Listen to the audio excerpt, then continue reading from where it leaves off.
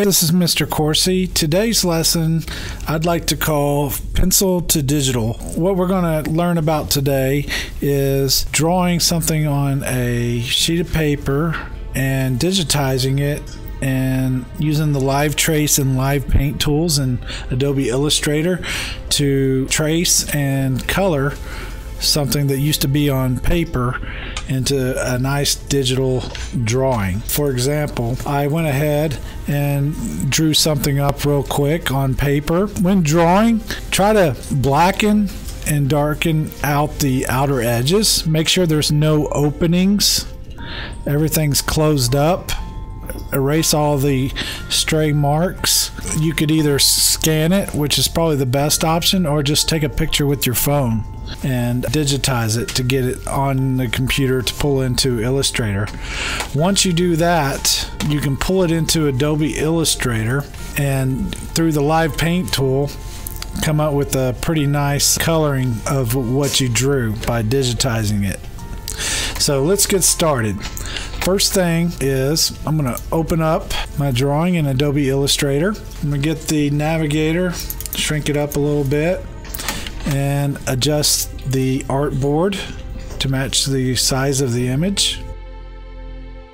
Once you've got the image set inside the artboard, next thing you can do is just go up, get the selection tool, and the image has to be selected, and then you just click Image Trace.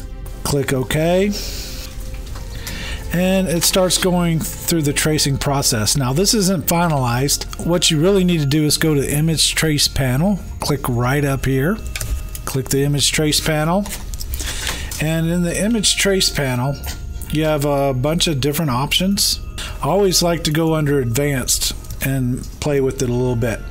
Now preview is on, so it's giving you a preview of what it'll look like once it's finalized. Now I always increase the threshold. You got to play around with it because sometimes it'll smudge it out too much like that. I always go to the pass and I move it to the right, move the corners to the right, and then drop the noise down. And you can always play with the strokes and fills. Sometimes it helps, sometimes it doesn't. I'm going to choose Ignore White, and I got to lower the threshold back. Now if you got color drawings or whatever, stuff with color, you can mess with some of this. I like to keep it black and white, and I'm going to adjust that. I think about 152 is probably where it's going to have to be. Now I can erase all this. I like to get it a little bit darker on the edges. If you don't get it exactly perfect, it can still be fixed. What you don't want to see is some gaps like that there, especially when you want to like fill it in with color, because it'll bleed into over there. Looks like it can't be helped with this specific scan of this drawing. So to finalize it, you got to go to the top and click Expand, and now it totally vectorized your whole drawing. You can see all these anchor points. It's ready to color. You want to go through and remove some stuff. Now I'm going to press K. I'm going to get the transparent, say no stroke, and I'm just going to turn that to transparent, and that to transparent, and that to transparent. And then I'm going to click away. So that looks a little bit better. I'm going to go through, clear some of that out a little bit later. I find myself, I have to close these gaps. Let me show you what happens if this doesn't work right. I'm going to press K, and I'm just going to choose a color. Now it tells you, gives you a preview of what it's going to color. So that's highlighted, and I click, and it fills it with the color I want. Now see what I told you about the opening right there? It fills both of those, but you can see there's a hole right there, and it's going to bleed into the rest of it. You don't want to click on that and then turn the whole page green, so I'm going to undo that. Let me show you how to fix some of these problems if you have gaps. Fixing the gaps is pretty easy. You can get the pencil tool, line tool, or pen tool and just kind of trace over these lines. So I'm going to get the pen tool, and I'm going to press D to get my default colors, get a transparent fill. I'm going to change my stroke to about 7. Alright, so I see a lot of gaps here. So I'm going to get the pen tool and I'm going to start right there and click there, and I'm going to just kind of go along that line, and basically I just made my own line right there, and I'm going to click there to close that corner, and I could even go straight across and do another line. Now I'm going to command click away to get off of that, and I'm going to click here and here, just kind of trace over that to close that gap, and then hold down command, click away. I'm going to click here,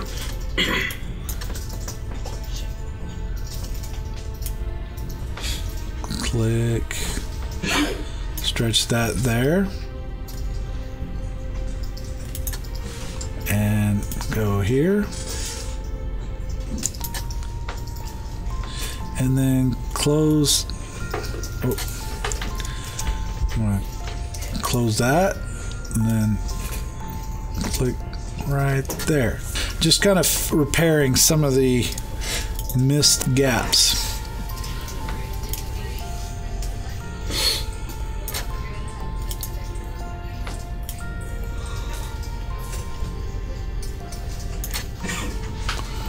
Fix a few things real quick there, and my command click away, click here,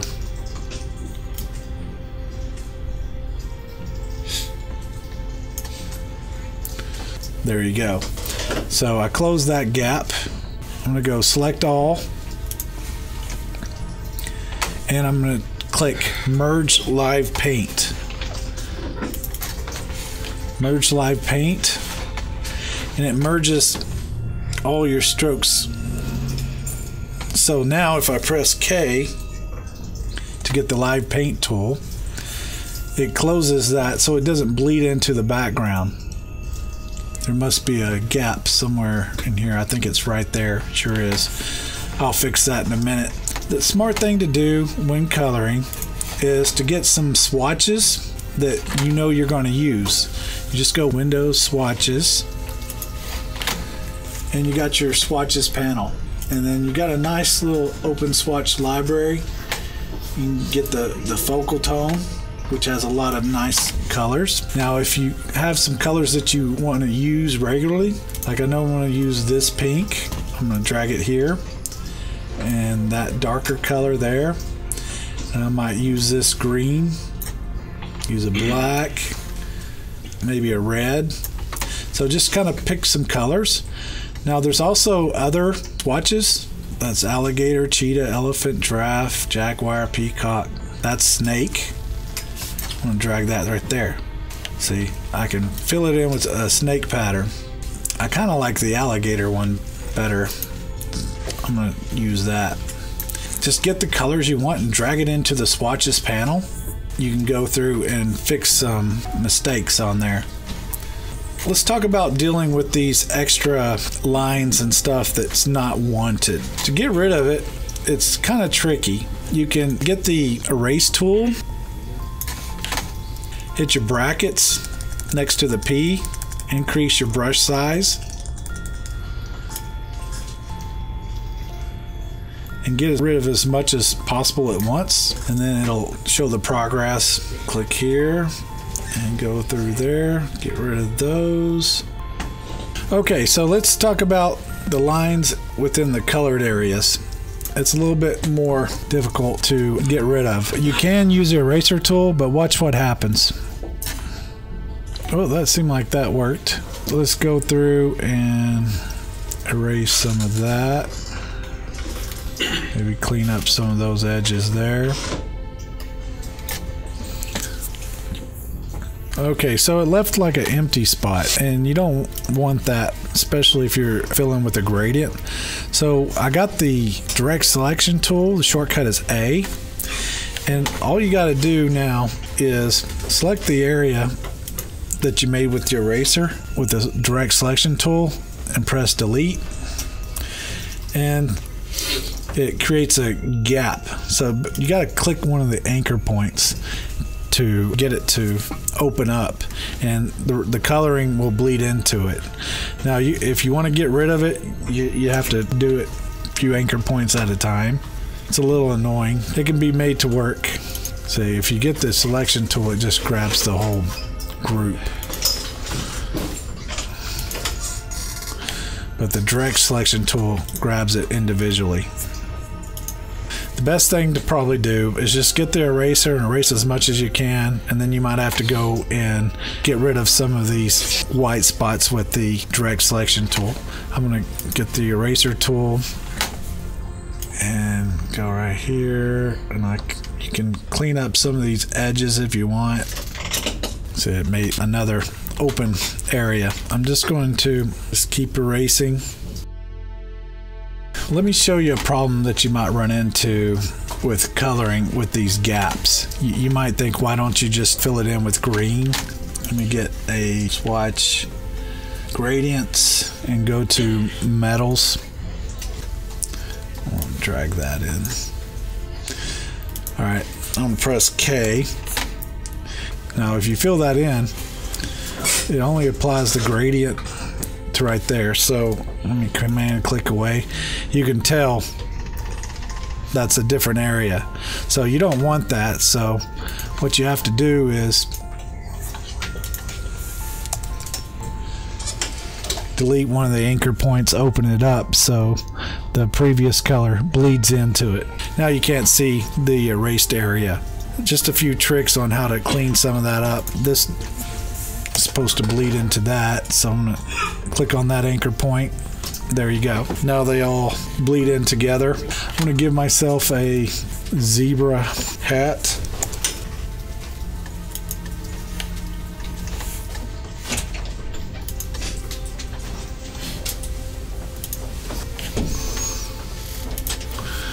Now it kind of looks cool to kind of use like a gradient for the three-dimensional outside layers. I'm going to go to the gradient panel and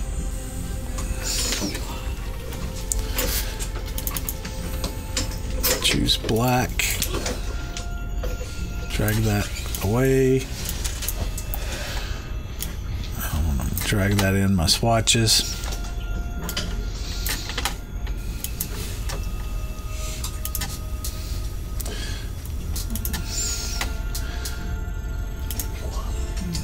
See how that kind of works.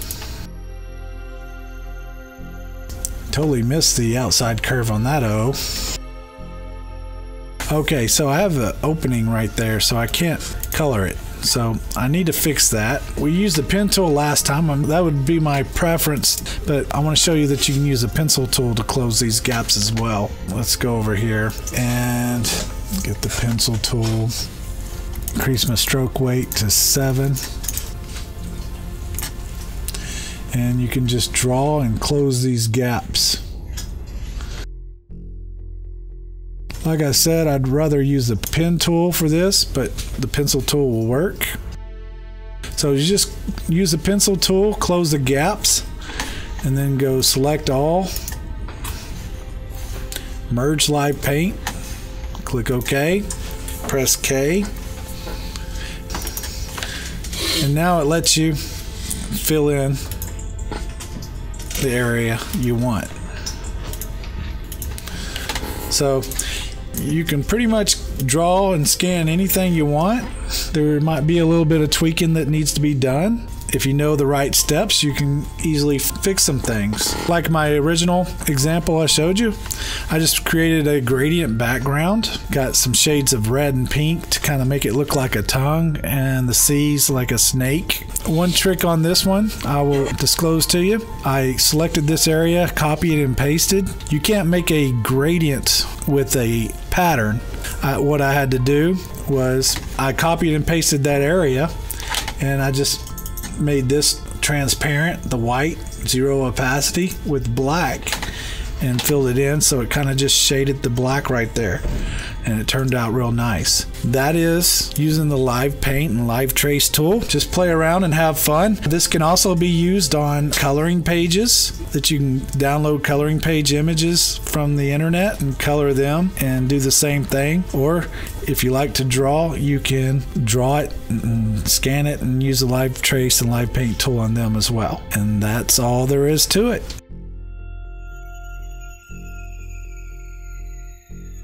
Thank you all for watching. Hey class, if you like this video, please click like below and subscribe to this channel. Also, like us on Facebook and follow us on Twitter.